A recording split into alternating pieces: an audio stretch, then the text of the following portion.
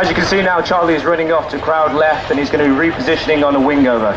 He'll be coming in for a roller coaster, everyone's favourite ride.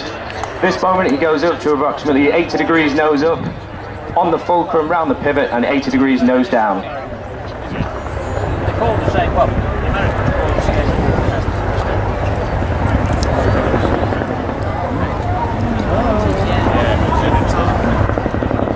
They're just slightly different.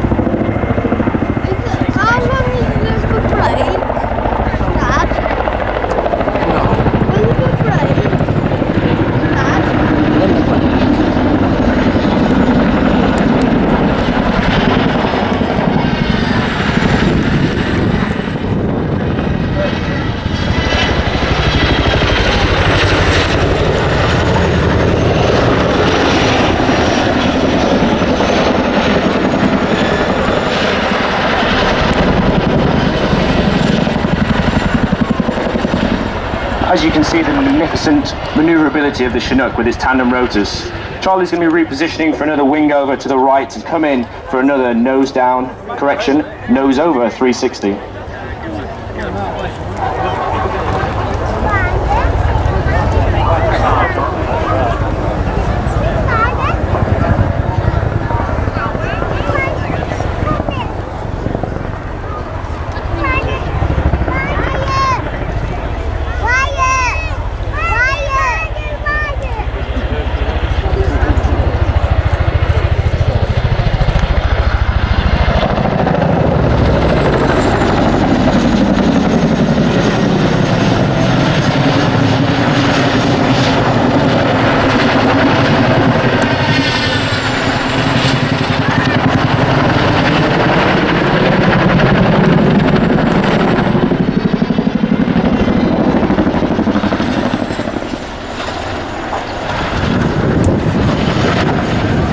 Charlie and the crew are now going to reposition off to the left and they'll be coming in for a nose down 270 quick stop.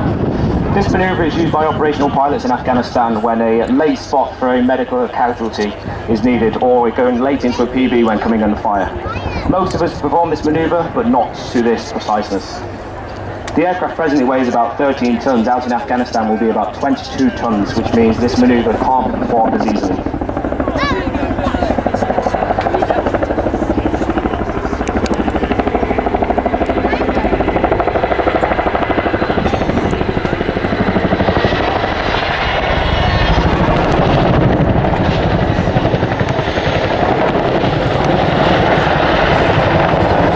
See now on the back of the ramp is Sergeant Andy Caldwell with his large luminous orange hands. This is an opportunity for the crewmen to wave to the crowd, so please give them a big wave for the 2014 Chinook display team.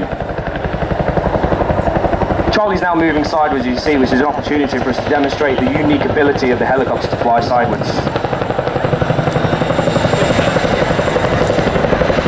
Down at crowd centre we also have Sergeant Anna Irwin, who is selling display foam hands. So if you want to get down there, you can buy your display foam hands to wave back.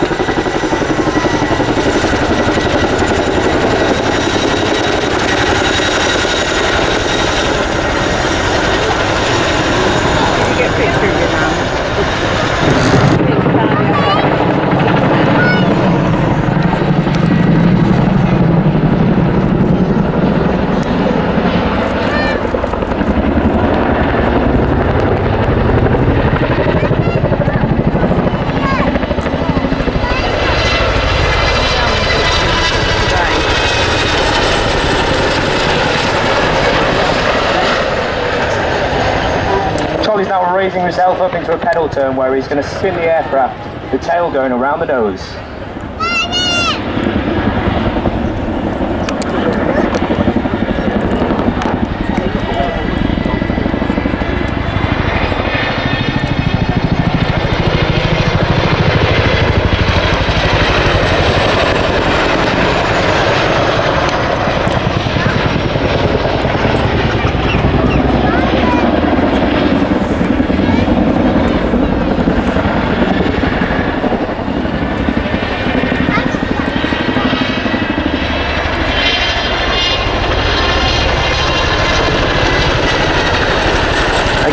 great manoeuvrability of this tandem rotor aircraft is shown during Charlie's display. He's now going to reposition and come in for a running landing, something that can only be done by the Chinook and other tandem rotor aircraft, landing like a fixed wing. He'll do that after he does his nose over 180.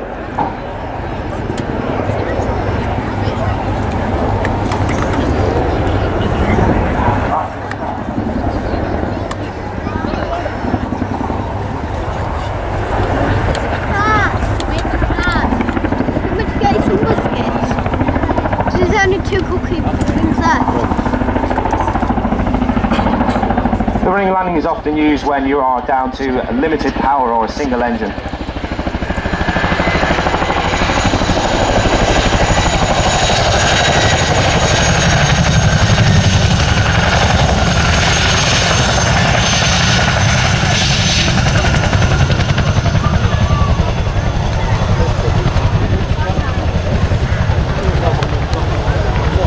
The Chinook also has a unique capability.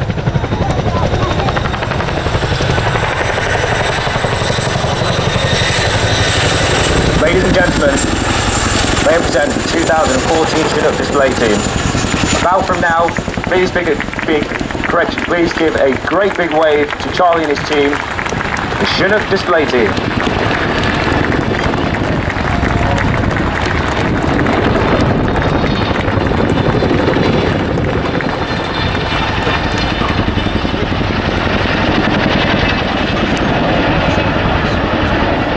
Very well indeed, Chris there. I know you've yet to sign off, but congratulations on getting a placing in the Flying Control Committee's awards yesterday for your performance, which was, yes, third place. Yeah, very well done indeed. I think the future bodes well, and I think with perhaps a combination of yourselves and the Apache in the future, we could see some pretty dynamic displays to come. Yeah, of course. It would be great to work with the Apaches. They're probably our closest allies as we work with them closely on operations.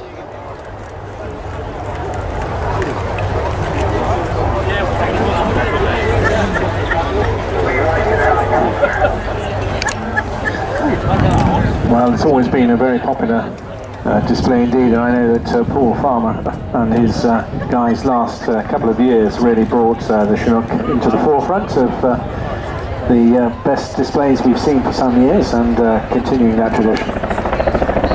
Two very different Boeing aircraft in juxtaposition there as the Chinook overflies the B-17. So, Chris, I think that's the last we're going to hear from Chris for today. Brilliant news, and we will, not that we're not going to hear from him, of course, but he's got to rush off now and go and no doubt sign some photographs and meet all the pretty girls here this afternoon. And we're just going to now move along with the departure of the B-17, which has just picked up our owner, Ellie Sallingbow. And the good news is, boys and girls, mums and dads, that Squad Leader Mike Link has arrived. He's red 10, and that's great, because I know it's a milestone in the afternoon that you've all been looking forward to.